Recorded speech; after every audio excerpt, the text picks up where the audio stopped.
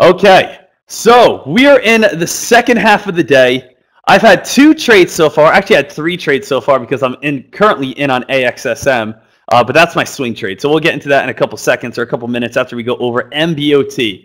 And as I already talked about, guys, MBOT, woo, what a rush. MBOT, I just made $2,344 on this trade. And this was in the matter of a minute. This was about $2,344 in about a minute.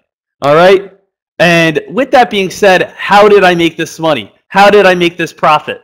Well, first things first, something I want to go over, guys, is you guys can see it says 9,500. As I said, this is my second trade on MBOT. My first trade on MBOT, I try to buy in on this play sitting up at around 1740. So right around 1740, I bought in on this play, trying to see if it was going to U-shape on up. I wanted to see if this stock was going to U-shape and go on a nice rip at the end of the day. And as the stock started coming back on down, I said to myself, it looks weak, right? You guys saw me in chat. I was like, this looks weak. This does not look good. So what did I do? I cut out. I took about a $500 loss right away.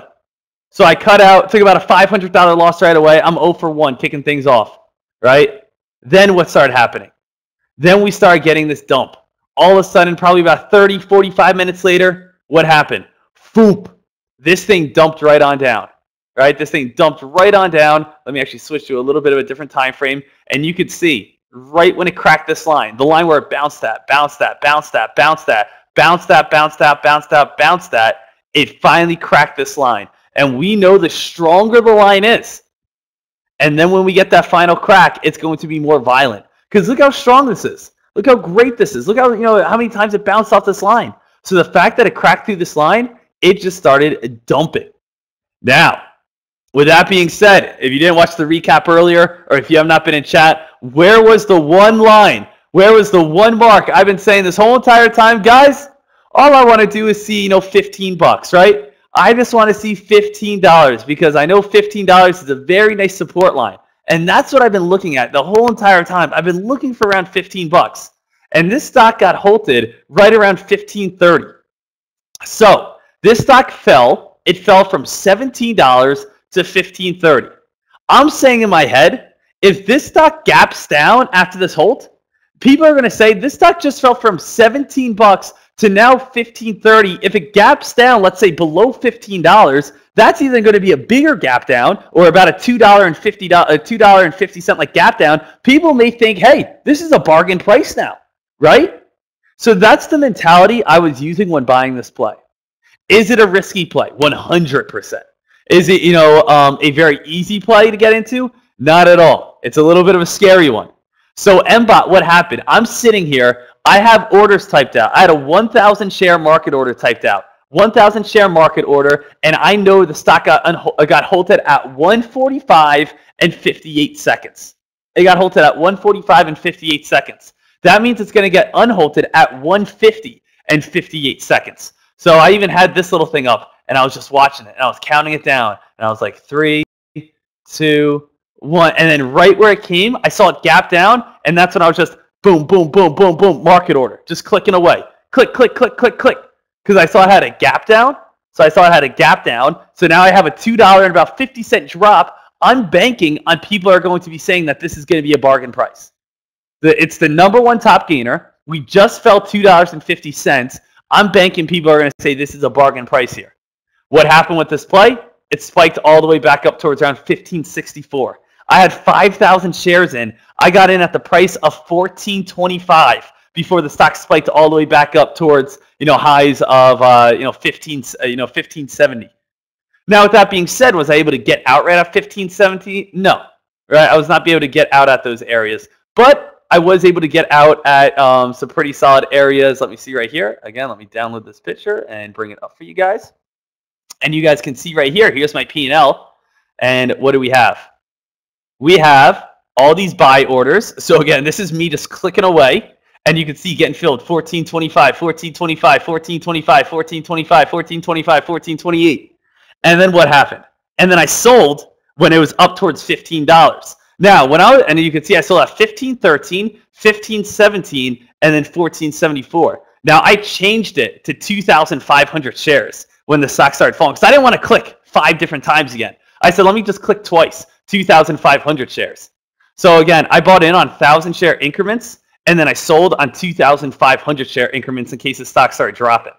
So what did I want to do? I got in on this play, and now I'm saying, okay, traders, I believe are going to see this as a bargain price. Then it popped back on up all the way up towards around 1570, you know, $1.50 rip. I'm up a ton right now, but what do I notice? The stock has about a 50 to 60 cent spread, right? The stock has a 50 to 60 cent spread. This is huge. You know, if I market order out, I'm going to be down 50 to 60 cents. So I'm saying to myself, all right, the ask right now on the stock is all the way up towards 1570, but the bid is all the way down towards around 1520. So I said to myself, if this, you know, when this is up a little high, let me lock in half. So that's when I locked in 2,500. Let me lock in some profit. And the last 2,500, if it goes below $15, that's when I'm going to get out completely. And you can see right here, you know, that's where it fell right below $15, and I just market ordered out right there. So that's how I got in on this play. So I got in after the whole dropped on down, spiked $1.50. After it spiked on up, I started locking in my shares to be safe. Then it started dumping again, and then it got halted, right?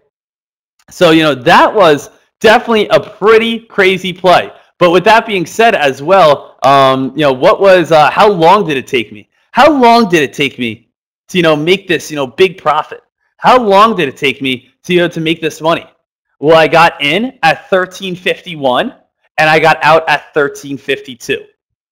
What other job in the world is going to allow you to do that? What other job in the world is going to allow you to bank that much profit in this short amount of time?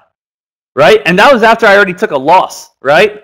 So, you know, it's absolutely amazing. It's absolutely amazing what the stock market can give you. If you guys have the confidence and you guys are willing to pull the trigger and you guys are willing to attack, you know, you can make an absolute killing in the stock market. And there is so much money and there's so much opportunity for you guys to be able to make in the stock market. I definitely want you guys to see that. I definitely want you guys to understand that. So, MBOT, this is a play that I was saying is kind of like my arch nemesis because it would not ever give me a pullback. It just kept spiking and spiking and spiking and spiking. Fell, spike, spike, spike, you know, fell barely, spike, spike, spike. But we never had that strong dip U-shape. Finally, I got it. I pulled the trigger, shot back on up, sold my shares, and then it continued to fall right here. Got out just in time. But yeah, as you guys said, I kind of threaded the needle on that one, right? Really threaded the needle on that one. So it was a little bit tough, but at the same time, you know, I got in and I got out. You know, I wasn't really trying to hold for this thing. I said, if it goes back below $15, I'm out. I said in my head, I will hold it as long as it stays above 15 bucks, right? I locked in half my gains and I said, hey, if the other half, you know, runs all the way up to 16, 17 bucks, hey, let me continue to bank. But with that being said, if it can't hold above 15 bucks, I'm just going to get out right away, right? So again, that was my mindset. I definitely think, you know, traders are going to pop the stock on in because it just fell $2.50. All right, great. It went on a nice rip. Let me lock in half right here. And with that being said, if the stock, you know, does, you know, comes back on down, I'll lock in anything that falls underneath 15 bucks. All right, so absolutely awesome right there. So I was able to make $2,344. Let's get it, baby. And guys, I am well ahead of the $10,000 mark in January. Ow! So I am killing it right now in this market. 15 days in, already up, already destroying this, you know, January, and we still got, again, what, 15 days left? Ooh, you guys, you know, new Dekmar coming at you hard right here, going full beast mode, activation, like it's getting crazy. Now, with that being said, I'm also in what right now? I am currently in on AXSM. I'm in currently at 3,100 shares on AXSM. That's what I'm in right now. And again, you know, sent that out, and I got in at the price of $7.90. So we're actually sitting right at my entry right now. Now, why am I in on $7.90? Because I really like this play. Now, why do I like this play? Because I've seen this happen many, many times before in the past where these sort of stocks do this. And what do I mean by do this? Well, AXSM, every single day, it's on the morning newsletter, right?